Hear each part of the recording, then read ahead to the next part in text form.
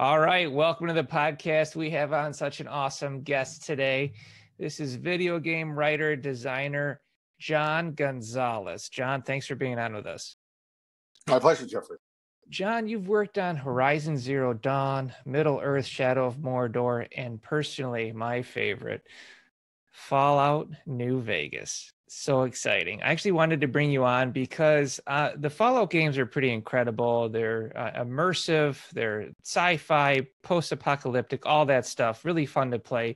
But the storylines are always memorable, and they're always very open world and sandbox. Now, Fallout New Vegas is known as like arguably one of the best Fallout games. It's got a 10 out of 10 on Steam, and it sits dearly in the hearts of gamers. So being able to get you on as lead writer on this game and talk about it is such a treat. Okay, great. Let's go. He's ready, everybody. All right. So before we really roll into this, I always like to kind of get a little bit of your origin story. And then if you can kind of roll us into how you ended up being with Obsidian and working on this game. Yeah, sure. So I have an odd origin story because I really didn't prepare in any kind of conscious, professionalizing kind of way to be in the video game industry. I got into the video game industry through a combination of good luck and hard work back in the year 2000. So it was a very different industry at the time. And I would say that most of it was good luck. So my background, educationally, I did an English major, so I did study creative writing and literature. And I had a dream since I was a very small kid to be a writer. I had absolutely no idea how to make that actually happen. Yeah. And I didn't understand, especially when I was a university student, that there actually is a kind of networking game to be played, even if you're going to be a novelist or a short story writer. So I thought that what you did is you wrote, short stories and you sent them off to a magazine, and then someone realized that you must be brilliant and an amazing talent, and then your career would take off. And in my case, what would happen is I would write a short story and I would get rejected, and then I would be crestfallen and not really know what to do. And I wouldn't do anything for a year or so, and then my courage would kind of come back, and I'd write another story and get rejected again. And I really had no idea how to go past that. So I worked in an entirely different other line of work, essentially human services and social work. So again, very unusual. Most of my professional background before the video game industry was spent with people who had severe mental illnesses like schizophrenia, bipolar, were smoking crack, doing a bunch of other hard drugs. I was the social worker who would show up, try to help out with services and that kind of thing. And despite all the jokes that usually people make, I would not say that was actually good preparation for working with video game developers. I would say that they're quite different. Well, I would argue though that it helped you really see facets of humanity that you think that's exactly the character. Yeah.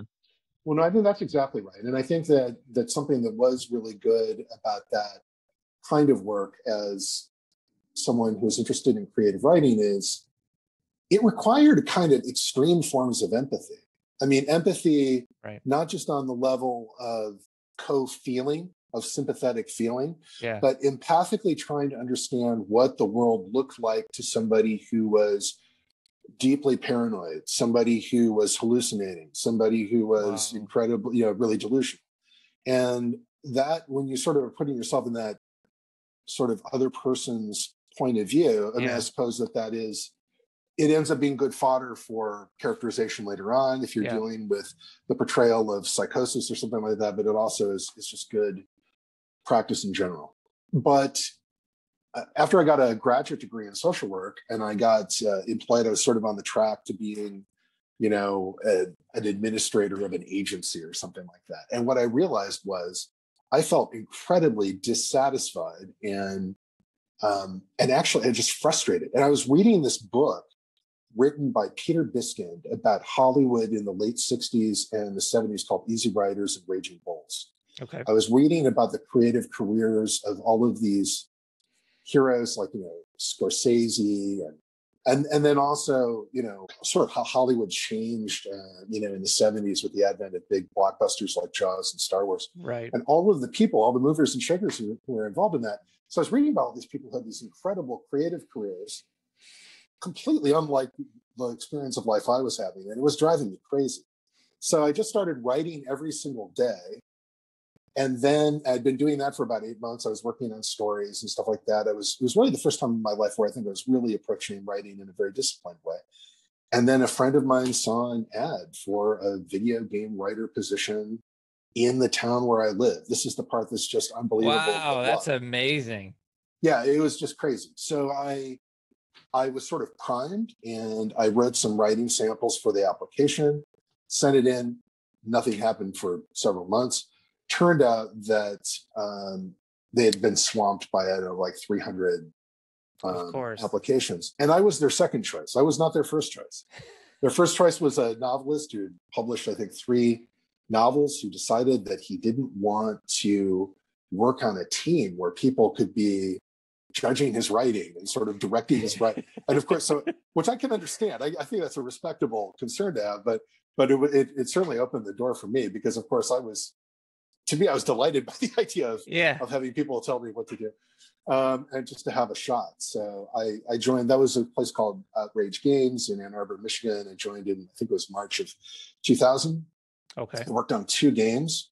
The first game was canceled. The second game was a total flop and resulted in the studio being closed. However, well, I got to get the name of this flop. Come on.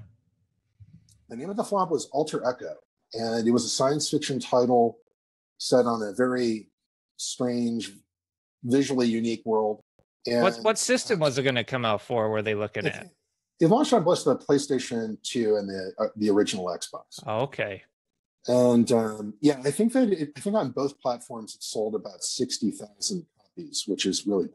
Yeah. And one time I was at an industry event many years later. I was asked to summarize my career, and I said I worked on a game that none of you have ever heard of called Alter Echo. And one guy said, I played that. And I said, oh, thanks for the sale. And he said, oh, I didn't buy it. He had been somewhere where there was a copy, so he had played it. And that's literally the only time I've ever spoken to anyone who ever played the game. So it was in terms of sales, in terms of critical reviews, is a rather inauspicious start. I mean, it was a canceled project and a project that flopped. But personally, it was like the best possible situation I could have ever chanced into, because it was about 3.5 years of being paid to learn what everyone on a team was doing in game development. It was like a paid internship in game development, where I was working directly with programmers, with designers, with artists. And I was the narrative lead on the very first project I ever worked on, which is also crazy. That's amazing. Yeah, and which has been the case throughout my entire career. I've actually never been in a junior role on any project that I've worked on. So I think that those are just things that's almost impossible. I don't know. I mean, to happen now. It's almost impossible to happen now. Well, I'm of the school that believes luck and opportunity comes from hard work and perseverance. I really do. I think that you make your own luck by being available, by, sharpening that axe on the grindstone.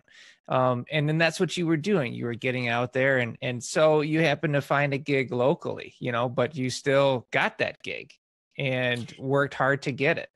I think that it absolutely requires, it does require both. And you're absolutely right that the more you put yourself out there, the more available you make yourself, the more chances at bat you're going to get. Yeah. But I think that the universe sort of smiled on me there, and yeah, there was a lot of work to get there, but there's been a lot of work since. But still, right? I can't. In many ways, the only advice I can offer someone is just what you said, is just put yourself out there, work hard, put yourself out there, but just hope that you get lucky, because it requires that. So Obsidian was made up of creators that made the original couple of Fallout games, and then they founded Obsidian and somehow worked out a deal with Bethesda, who owned the rights to Fallout, to make their own game. You were able to get that gig. You were able to get that gig, be lead writer for that gig. So, I mean, what was the plan? Did they know where they were going? Did they know it was going to be Vegas? I mean, give me the walkthrough.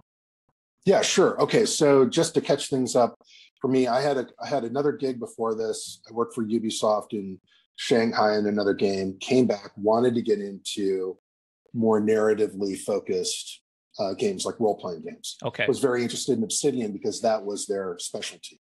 Like you said, it was founded by people who were part of Black Isle Games, which was a kind of internal studio for Interplay back in the day. And that did include people who had worked on earlier Fallout titles. Yeah. And one of the things that they had been working on before Black Isle was closed was the original Fallout 3. So the original Fallout 3 was called Van Buren. And I believe that Josh Sawyer, who was the project director of Fallout New Vegas, I think he was the lead designer, maybe even the project director of Van Buren. Okay. And so they were working on that when Black Isle was closed. Then the license ended up being purchased by Bethesda, and in, was that 2008 that they brought out Fallout 3, which was, of course, that sounds about right. Yeah, that's an absolutely huge game, huge success. It was a game changer. It was. It really was. I think that Bethesda does deserve a lot of credit for taking the world of Fallout and experience, and then sort of the isometric turn-based experience, and seeing a way of transferring that over into the first-person. Oh, it was brilliant, and so world experience. So Josh Sawyer was the director of Fallout New Vegas, right? Yes. Okay. All right. So then you worked with him. You got on there. So Van Buren became Fallout 3, and then you guys sort of different. Okay. Because what happened is, so Bethesda has this huge success with Fallout 3. Okay. But then what they have next on their docket is a game. It ends up being a little game called Skyrim. Right? That wasn't known. That wasn't known at the time. But that's what they were working on next. Okay. And so what they wanted to do is Bethesda wanted to have the ability to bring out a new Fallout when they didn't have the internal resources to do that. Oh, that makes sense. And so what they did is they decided, let's figure out, they were already a publisher. They were already had, publisher relationships with other studios. So they approached Obsidian and they said, hey, you guys have a history with this license, with this IP. Yeah. Would you like to do a Fallout game? And I did hear, so I had joined Obsidian to work on a completely different game, an Aliens RPG, which I was excited about. I mean, I love the Aliens IP, the first two movies. And so that got canceled about 6 weeks after I joined the company. Oh my gosh. And before that, I had heard these rumors. There were these sort of stirrings that the studio might be doing something that would be for Fallout. And I thought, damn it, I wish I could be working on that, because I just adore Fallout. Fallout was one of my favorite series. So Aliens got canceled, and I was not laid off, which I was surprised by because I was the newest kid in the studio. And so the next morning, I was writing up this email to Fergus Urquhart, who's the CEO of Obsidian.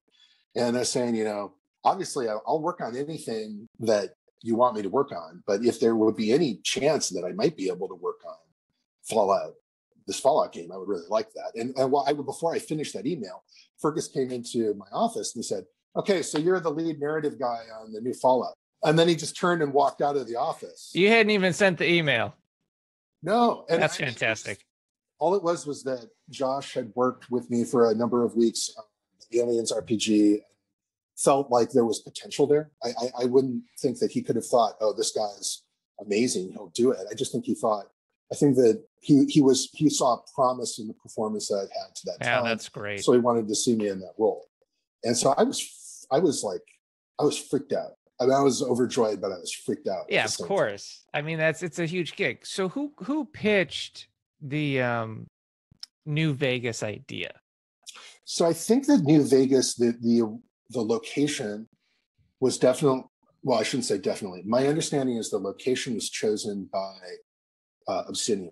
They Okay. wanted to bring Fallout back out to the West Coast. You know, Bethesda's an East Coast developer. They'd done Right. Washington, D.C. They Yeah. ended up doing Boston in Fallout 4. Yeah. These guys wanted to bring it back out to the West Coast, Okay. like the original Fallouts. And then I think it was Chris Avellone who pitched this idea that the game would begin with you being shot in the head and left in a shallow grave. I love that idea.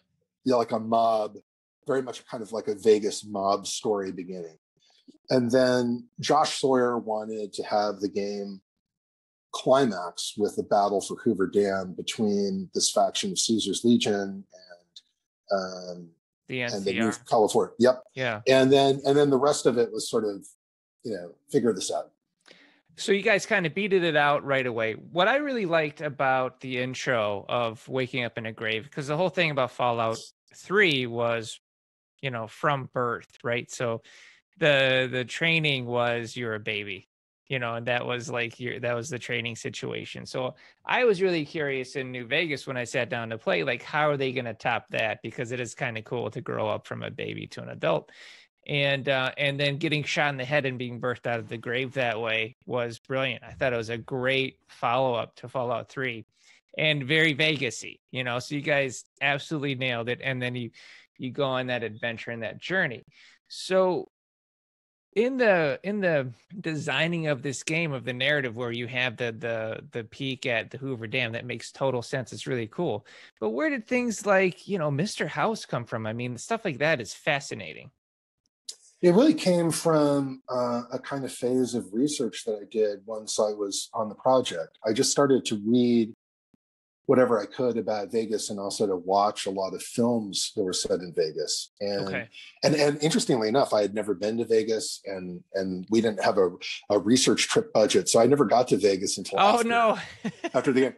But so some of the things that were kind of seminal references that I encountered, one was definitely Bugsy Siegel, who's very much the inspiration for the Benny character.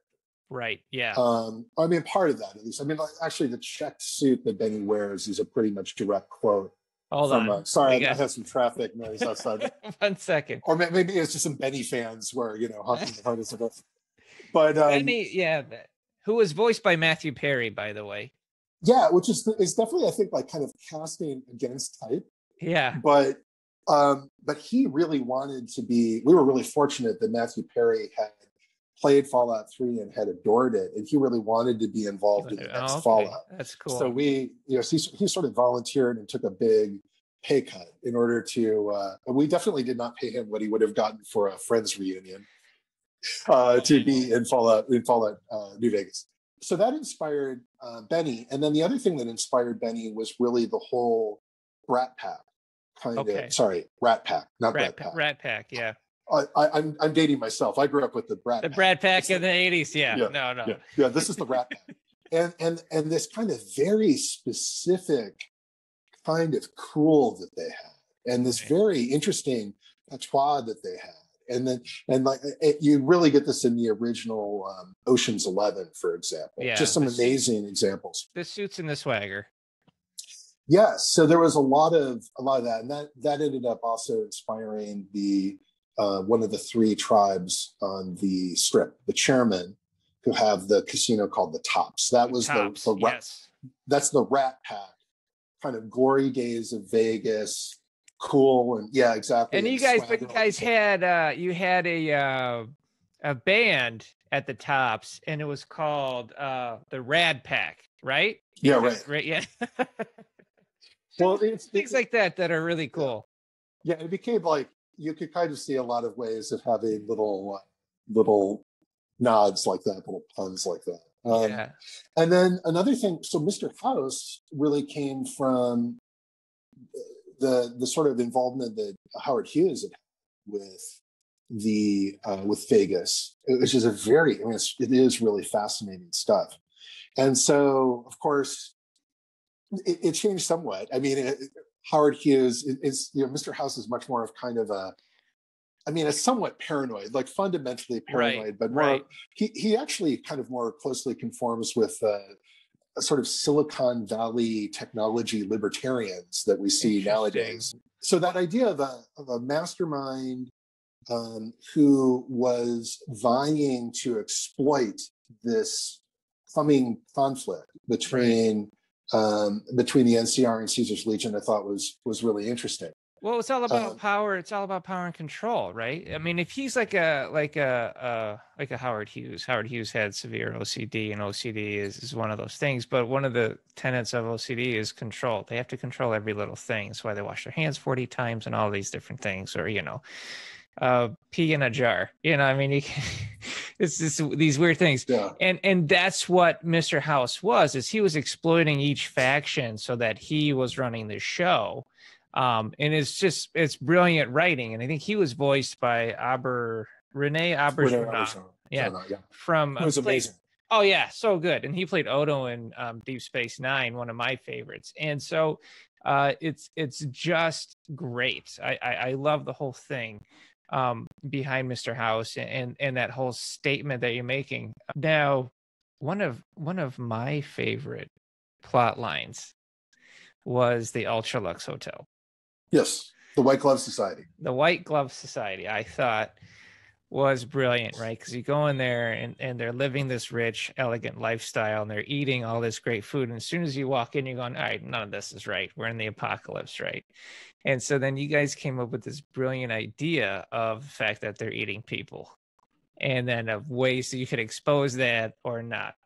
Where did this come up with? Because I thought it was great. I thought it was well before its time as far as writing goes, because I'm seeing films now coming out that are, post-apocalyptic, and they're in hotels and they're eating people, and that's the big surprise. And I'm like, I played this 10 years ago.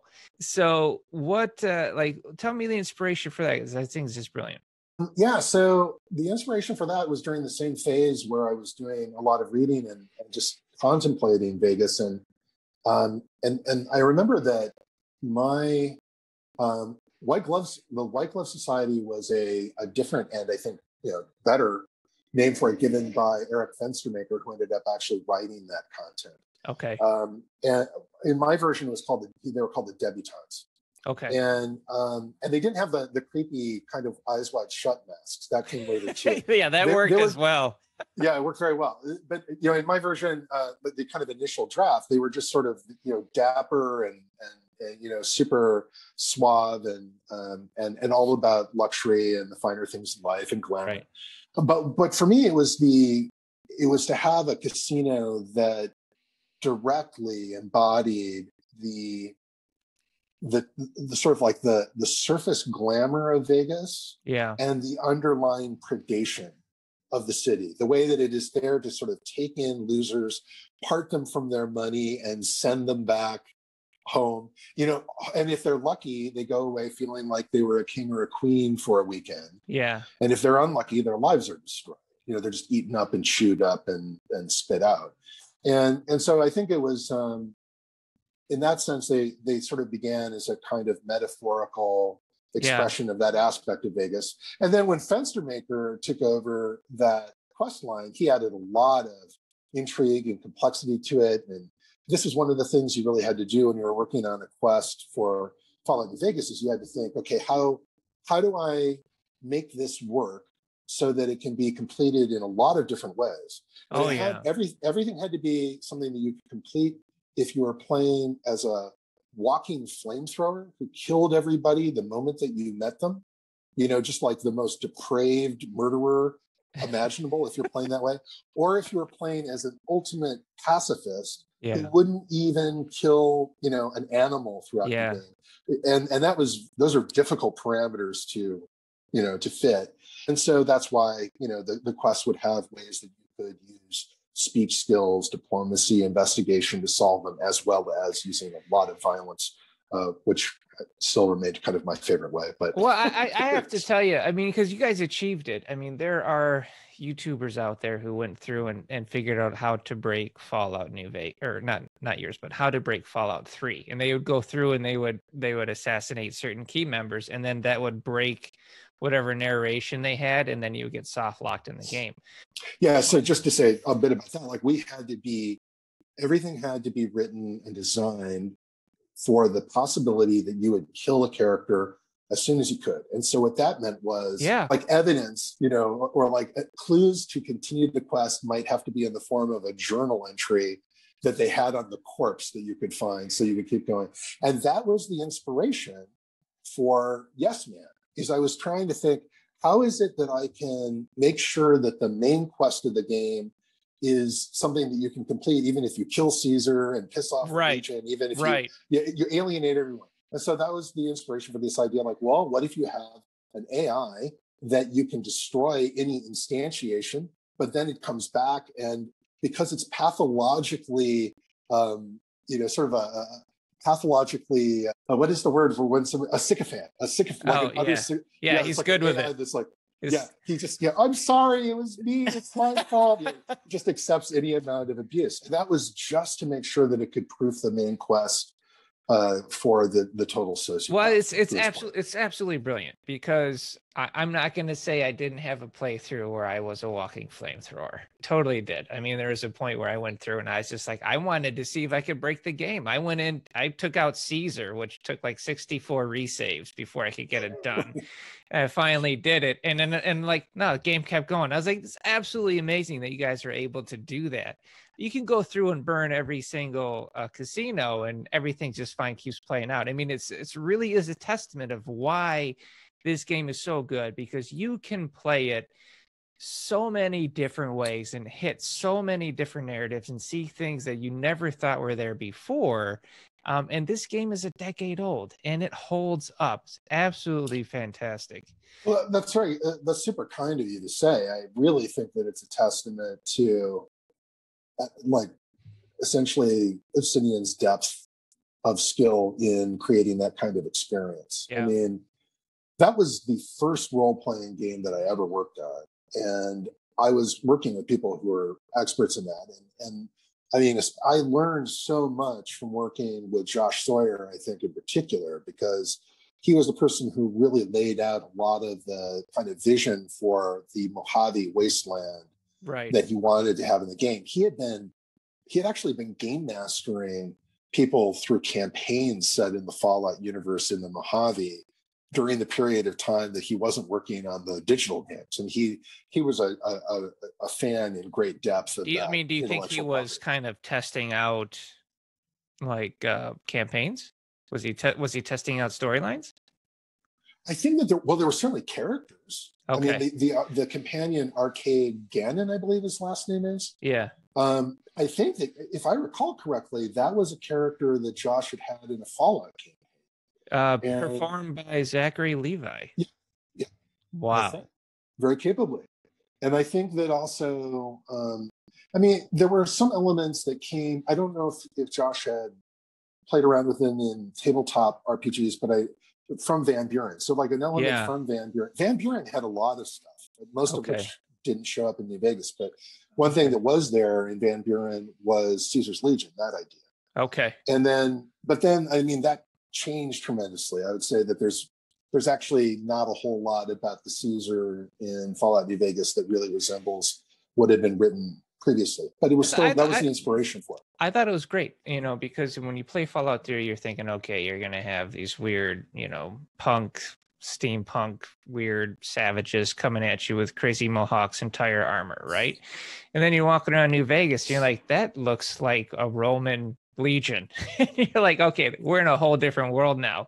I thought it was great because it's definitely a totally different and new approach to taking on a type of villain that you had, and you had them, and I think there's a commentary and conformity there. I mean, there's so much commentary, like political commentary or even social commentary can be done through science fiction, and it's a great way to do that. And you guys do that in New Vegas in a way that is just like, if you can look at it, you can really step back and appreciate the amount of depth you guys have for this game. One of my favorite memories from the development of New Vegas, it was probably the first week that we were working on the game, is we had some designers who assembled in a conference room, and Josh Sawyer walked in and he said, okay, so we're not going to do good and evil. We're going to do lots and lots of ambiguity, lots and lots of moral ambiguity. Everything's going to be gray. And one of the things that, I was really, really excited by that, because what it was not just an invitation, but a charge to explore these different factions in tremendous depth. So what I had to do, for example, when writing Caesar's Legion, is I had to think, and this wasn't comfortable. But I had to think, like, what are the most compelling arguments I can come up with for fascism? Yeah. For military dictatorship. Like, right. How, and what is what's the best argument that this guy can make for what he's doing?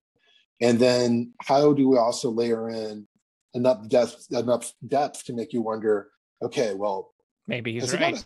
Has he got a point, or is this or is he just justifying his own psychological issues? Is he just, and this is one of the reasons why the NCR, for example, like the NCR, they're kind of like the guys that automatically you would think, well, they're the good guys because they feel very familiar if you're right. They feel like rebels.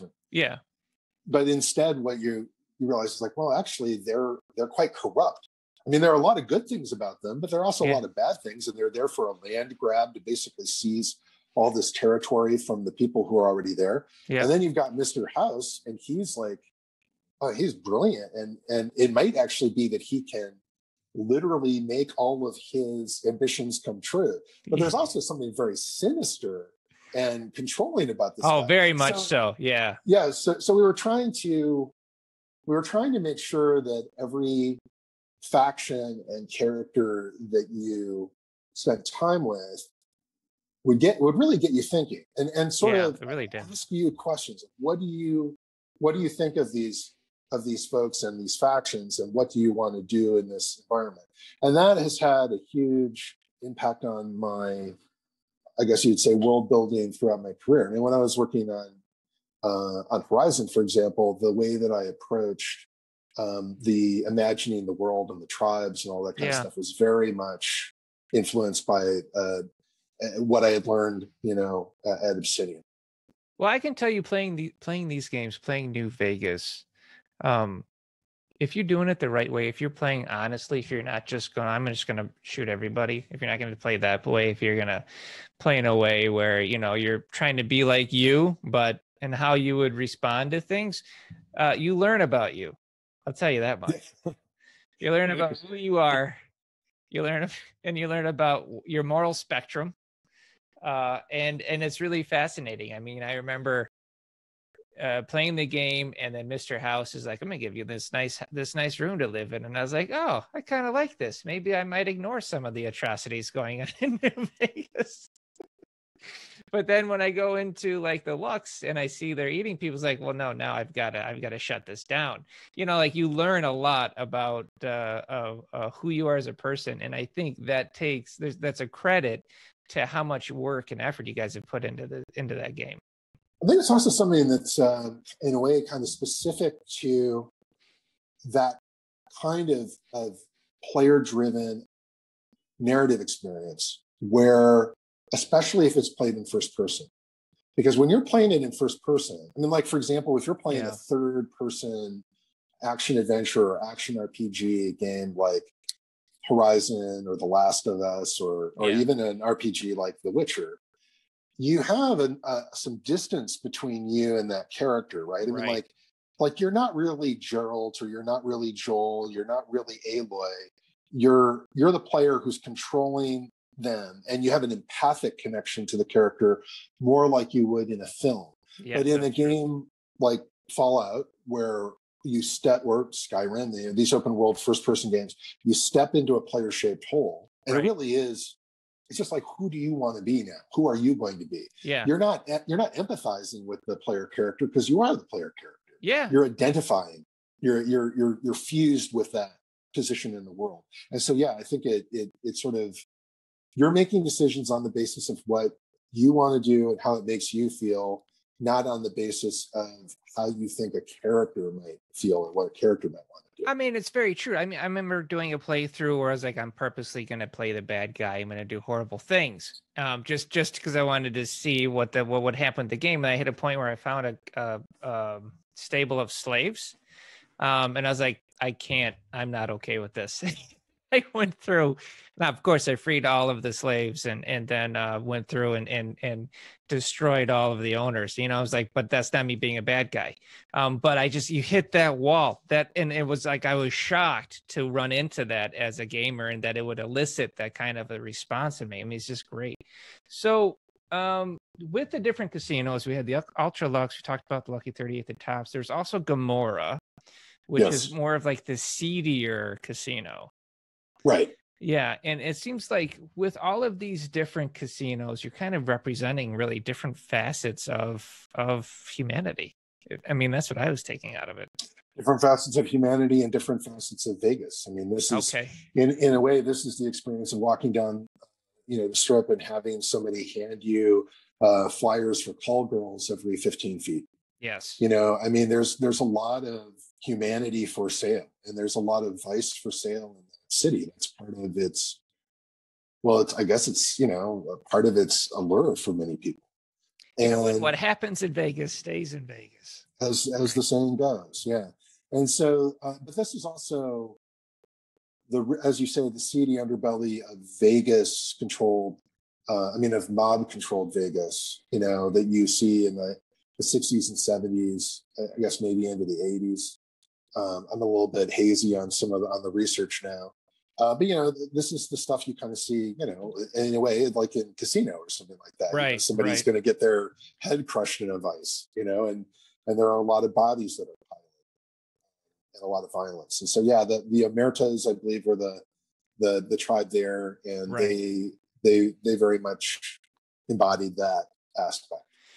So I want to talk to you about the companions real quick, because I thought the companions in Fallout New Vegas are really cool. I mean, you had Raul, who was voiced by Danny Trejo, who was a ghoul, which, great character. You had a couple of robots. You had the Fallout's known for having their dog companions, and so you made one cybernetic, which was really cool. Can't remember his name. Yeah, I can't remember either. I think it might have been Canine something or whatever. Yeah. I remember it was like Eddie. Eddie was the robot. Eddie was the iBot. Yeah, the iBot I loved the iBot. Yeah, I don't actually remember the name of the dog either. I remember that there was the quest to get it a new brain. Yes, but I don't remember the name. So when you were designing the companions, did you have specific types of companions or demographics that you're aiming for? Yeah, I think that from what I recall, the companions were actually I think they were more pitched by Josh. They might have even been pitched by some of the other writers. My duties on the game were much more the kind of the main quest and other side quests that were related to the Strip. I didn't write any of the companions. Okay. So the arcade Ganon was written by Josh Sawyer. Both Raul Tejeda and Lily Bowen, I think was the name of the super mutant or the Nightkin. Yeah. Both of those were written by Travis Stout. Okay. Eric Fenstermaker wrote Craig Boone and Veronica, the scribe for the Legion of Steel. Yeah. I remember that correctly. Brotherhood, yeah. Brotherhood, Jesus. Like I said, it's been a while. That's all right. But yeah. So it's only been a decade. You can't have a hazy recall after a decade. Of course. Totally, I get it. But with the companions, I thought they were really interesting because you guys went in a different direction. It wasn't just basic. They're going to follow you along. I mean, you had some companions that had a lot of heart to them, and you could become attached to them and favor them. Of course, I was stuck on Eddie just because I thought it was cool to have an iBot. So I just had an iBot follow me around. I thought it was pretty awesome. Now, did you guys know that this game was going to be so well received? Well, no, I don't think we knew that. And I think that actually that it wasn't as well received when it first came out. I mean, when it first came out, it the Metacritic on famously or infamously, the Metacritic on PlayStation and Xbox platforms was 84, because apparently at 85, the studio would have received a $1 million bonus from Bethesda. And the reviews were very positive, but the title was plagued by bugs, and really slammed for that. And I don't know why it is that the game was especially slammed for that, because this is something that I think a lot of the time Obsidian people have felt was that, like, well, the Bethesda games came out and they were full of bugs too, but they Oh seem yeah. to not get. So I think that there was a feeling that wasn't entirely fair.